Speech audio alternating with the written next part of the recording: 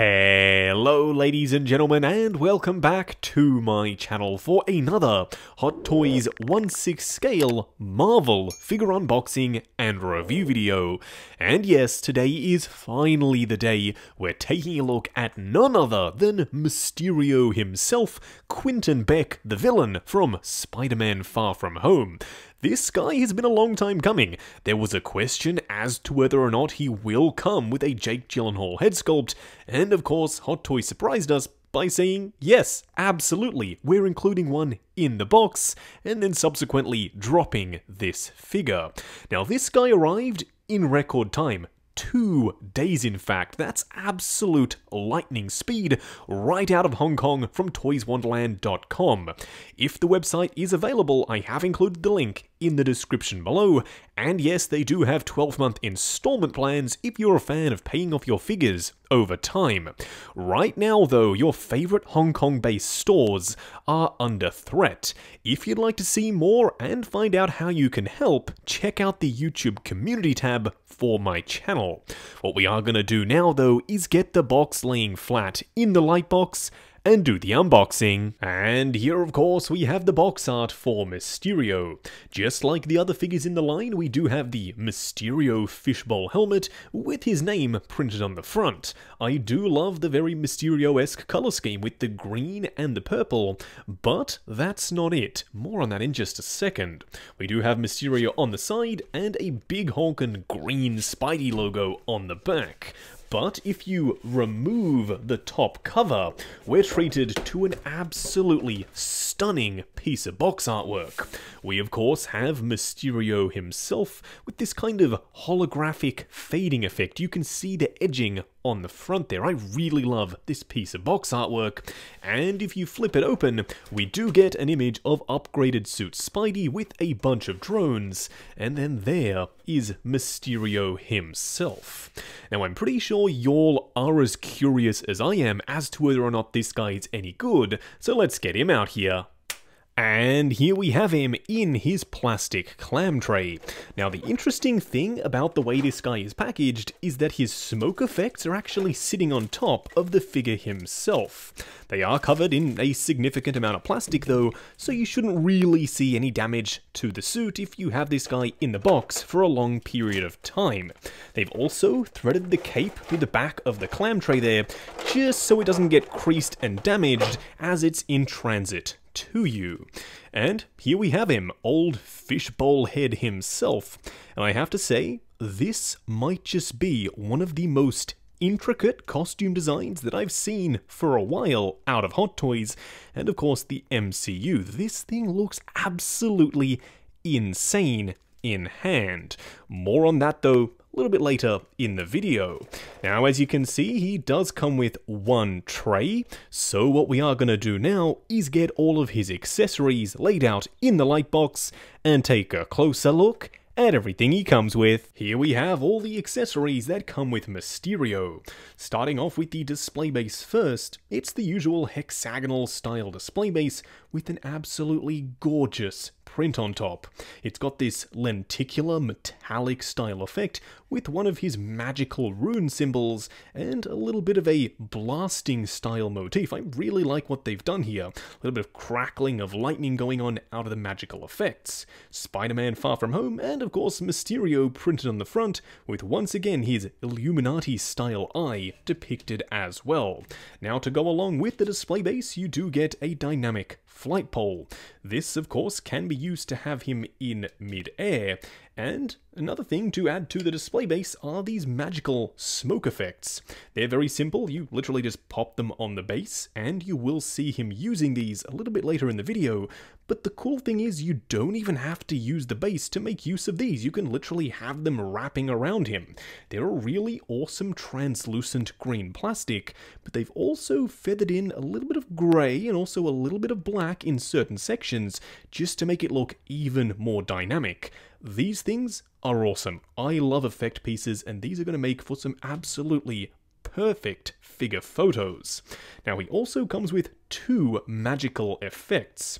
They are supposed to go this way around, I do believe, and you can see an imprint for his hand.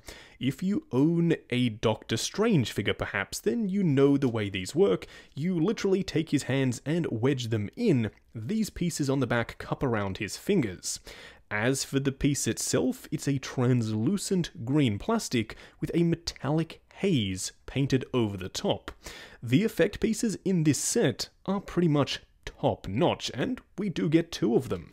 Now, he does come with an array of hands, 2 open ones, 2 fists, and some relaxed hands that come on the figure. These are incredible. The texture, the paint applications, these things have a ton of detail in them, which nicely mirror the super detailed suit. Now, to go along with the surprise head sculpt, you do get these. You might be thinking, Justin, what on earth are these? These are the clip pieces that you use to replace the cape, because sometimes in the film, especially when he was talking to Peter Parker without the full outfit on, he didn't have the helmet or the cape on. So yes, you can remove it, and then you can just have the unhelmeted look. Now, speaking of the unhelmeted look, here we have the Jake Gyllenhaal head sculpt.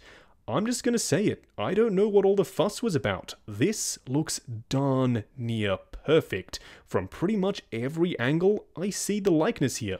And yes, when you pop the glasses on, it gets even better. Don't worry, you will be seeing that in this video, but the texture, the paint applications, the sculpt itself, I think they nailed it. And for a head sculpt that we didn't even really know for 100% sure we were even going to be getting, it's a surprise to be sure, but a welcome one. This is truly spectacular work by Hot Toys. Do let me know what you think of this sculpt though down in the comments below, because I have seen a lot of people saying that it looks less than ideal. I can't but disagree with those people on that. I think this head sculpt is top-notch. What we are going to do now, though, is get Mysterio himself out here and take a closer look. And here we have him, the master of illusion himself, Mysterio, standing straight up and down in the light box, no crazy poses or accessories or anything like that. And he's looking pretty darn fantastic. I personally am really impressed here. Now, he is a pretty straightforward figure because he doesn't really have a head sculpt unless you use the Jake Gyllenhaal sculpt that was surprisingly included. But as it stands, it's a very simple figure to execute. Until you actually take a closer look at the texture and the detail and the paint applications of the suit itself. And then you start to realize, no, it's not really all that simple. There is a lot going on here. A cool thing that some people online have pointed out is that this is a very comic-inspired look for Mysterio. It's almost hyper-detailed, which means some people are planning to use this for their PS4 Spidey display, which, alongside the classic suit Spidey, oh yes, that would be an awesome figure display there. I would love to see that. In fact, I am tempted to do that myself. But for now, this guy is going to be going alongside the upgraded suit, because I think they look awesome standing together. But he himself, yeah, he's fantastic. I love this figure. They've done an amazing job here. What we are going to do now, though, is take him off the rotating turntable, punch in, and take a closer look at the details. And here we have him up close and personal. I said this earlier in the video, but this guy is nothing if not incredibly intricate. There is so much going on. We have a ton to talk about here. Don't worry, we will be switching this out, the fishbowl, with the Jake Gyllenhaal head sculpt in just a second, because I am curious how that will either complement or clash with the outfit itself. Now let's talk about the dome first. Yes, it is 2 separate pieces that are clipped together, so there will be a seam. A lot of people freaked out initially, but I can see exactly why they did it. If you look closely, there's actually a sculpted, opaque cloud on the inside of the dome, and when the light catches it, you can clearly see a gap between the outer dome and the inside cloud. And then, over the top of the clear section on the inside, they've printed this purplish blue haze. It looks awesome. I'm a huge fan of what they've done here. The only thing that I'd say is a little bit annoying here is the fact that he does have very limited head motion side to side. We will cover that more when we get to articulation. Yes, there is also a light up feature in here, and we'll show that with the lights in the studio turned off. He also has a gold gasket that runs around the edge with a ton of pitting and dirt and grime in the crevices. That also looks awesome. Now, I do want to take a moment to talk about the cape. It's a very intricate pattern, so no, I don't see a Jackson Ju or someone like that coming along and doing a custom cape for a while, because there's a lot to replicate here.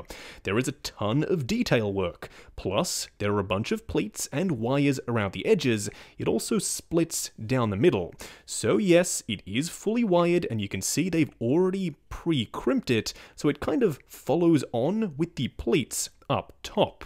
Am I a huge fan of the material choice here?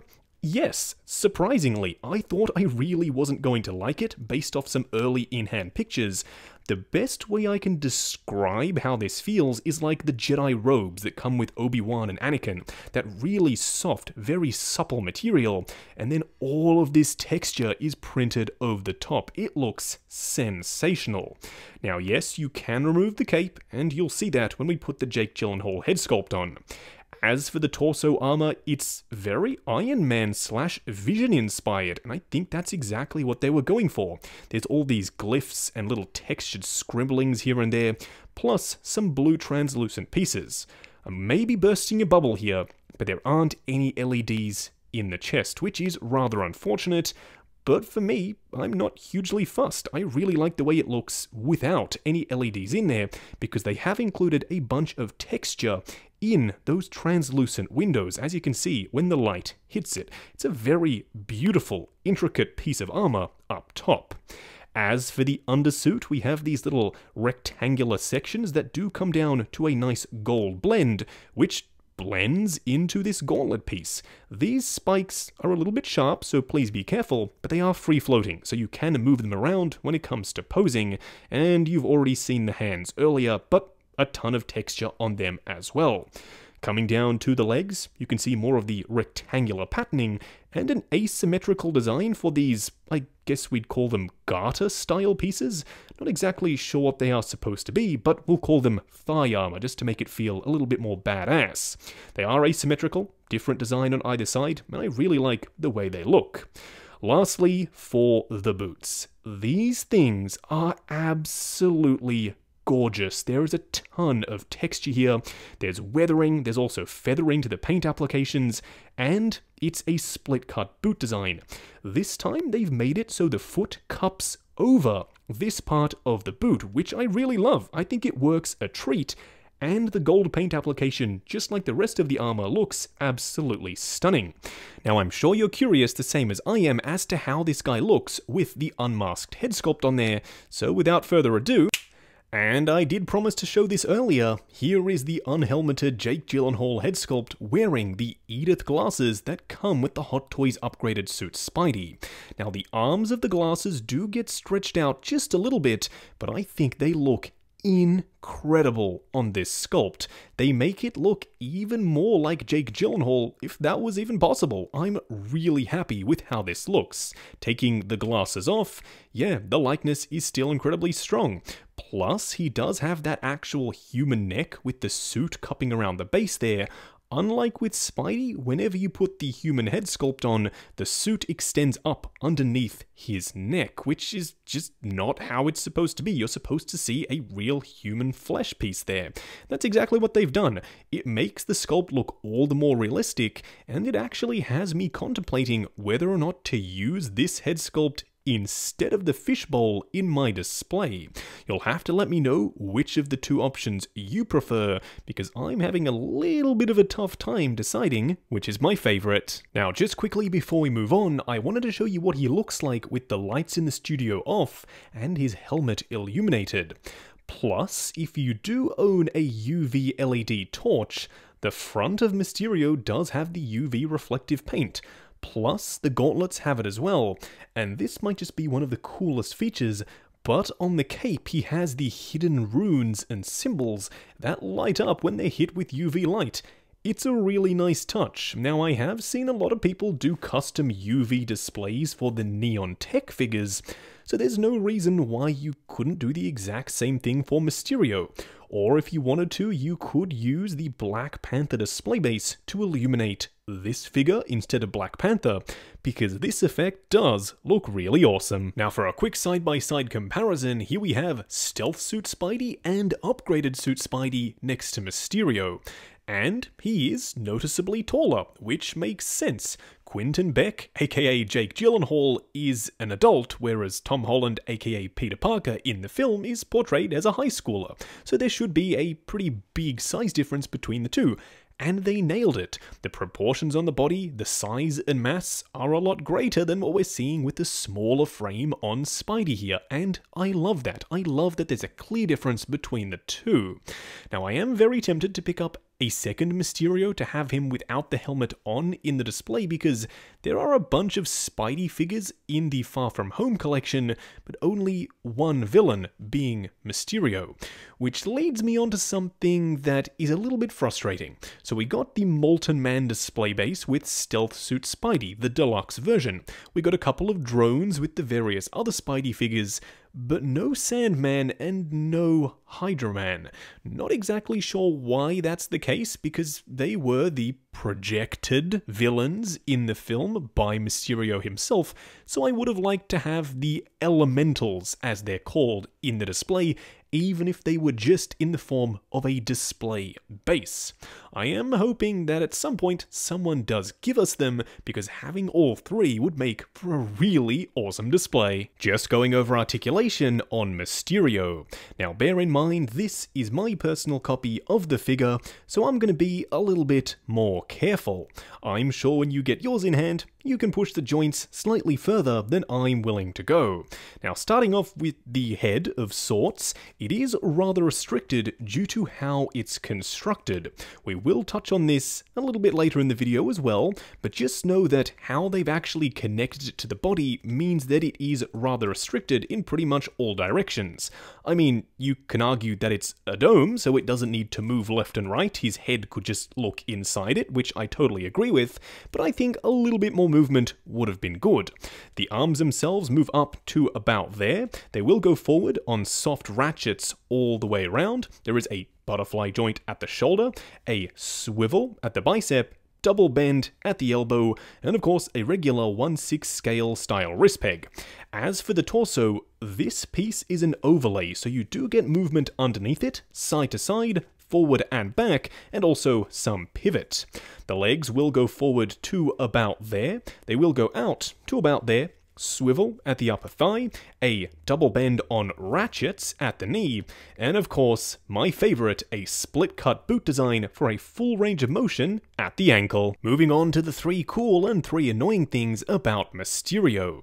The first annoying thing, and you probably already guessed this, is the fact that you can't really move his head left to right. The way they've constructed this helmet design is you need to remove it to access the light up feature, but this little collar section actually tucks up underneath the armor. That means when you put it back on, you do have to thread it underneath, which in and of itself is quite challenging to do, but once you get it back on there, the head movement left to right is quite limited, as well as forward and back. The second annoying thing isn't the way the helmet is constructed, nor is it the seam itself, because we've already addressed that earlier, but it's the pixelation to the print effect. I much would have rathered paint over a print, because on a translucent surface you can see the pixelation. Some people might like that because it does look more like an illusion like Mysterio is known to use, but for me, I would have liked it to look a little bit more smoky. Maybe even just keep the dome itself completely clear and paint the piece that's on the underside. The third issue, and it's by no means an issue for me personally, but I know it is for some people, but it's the fact there are no lights in the chest. I've already seen the Facebook page LED Light Toy do some custom mods to put some lights in there, and it looks absolutely awesome. But fresh out of the box, you don't get any LEDs in the chest itself. The first cool thing about Mysterio has to be the way they've done the split cut design for the boot. I automatically know that right off the bat, some people aren't going to like this. But I do. I love the way it cups over the top of the boot itself. It has a very, very seamless look, but there's a ton of texture here. There's creases and wrinkles and folds. It looks so incredibly realistic. This might just be one of my favorite 1/6 scale boots that Hot Toys have ever made. The second cool thing is, of course, the construction of the dome itself. Initially, this was just a painted and printed piece, but now you can tell that there's an actual depth to it. That's why there's this seam along the edge there, because there's a piece that's actually sitting inside meant to replicate the smoke effect. And I love that. It gives it depth, it gives it a little bit more oomph in your display, and it makes it look like there's actually something going on inside the dome. The third cool thing has to be the inclusion, the surprise inclusion of this Jake Gyllenhaal head sculpt.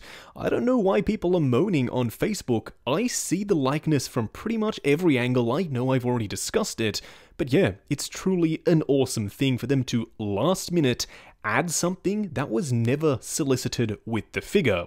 And for a lot of people, this right here was the push to get them to order it, and I don't blame you. This head sculpt is truly one of their best. Just wrapping up on the Far From Home Mysterio. Now going into this, I was really excited, and at the end of this, I feel the exact same way. I am so happy with this release. There were a lot of things that they could have stuffed up, but they didn't. Luckily. Now, he's not 100% flawless. I still would have liked for them to have included a few drones. This is Mysterio. He used the drones throughout the entire movie. It was an actual plot point of the film itself, but he doesn't come with any, so that is a little bit weird. Plus, he doesn't have any LED lights in the chest. It would have been a cool effect, but they did kind of remedy that with the UV effect paint. And then they included that Jake Gyllenhaal head sculpt. Huge surprise. They put it up initially, then they took it down, and we didn't know if it was going to happen. But it did happen, and it's a truly awesome sculpt. I'm not making excuses, I totally believe that, because having it in hand, it's very impressive. Hopefully the video has conveyed how good that head sculpt truly is. The sculpt itself, the paint applications, the likeness, it's all there, and the way it fits onto the body so it exposes a real human neck rather than having the suit go all the way up underneath the jawline, I love that. It's way more realistic, and I hope they figure out some kind of way to do that for Spidey as well, because, as I said, it just ups the realism factor. Plus, the effects are great, the light-up effect in the dome is awesome, and that printed effect on the outside, coupled with that actual sculpted cloud on the inside, makes for a piece that definitely draws the eye. And the cool thing is, this guy works with your classic Spidey for your PS4 display, or your MCU display. He's got a multi-functional purpose in your collection, and that I really do like. Now, if you are looking to pick this guy up, and he is still available, I will include the link down in the description below to toyswonderland.com. They do have 12-month installment plans if you are a fan of paying off your figures over time. Also, while you're down there, why not check out the link to 6 Scale Network, the awesome Facebook group. Come along, chat figures, share photos of your collection, and of course, see what's coming up next on the channel. Like, comment, and subscribe, and we'll catch you in the next video.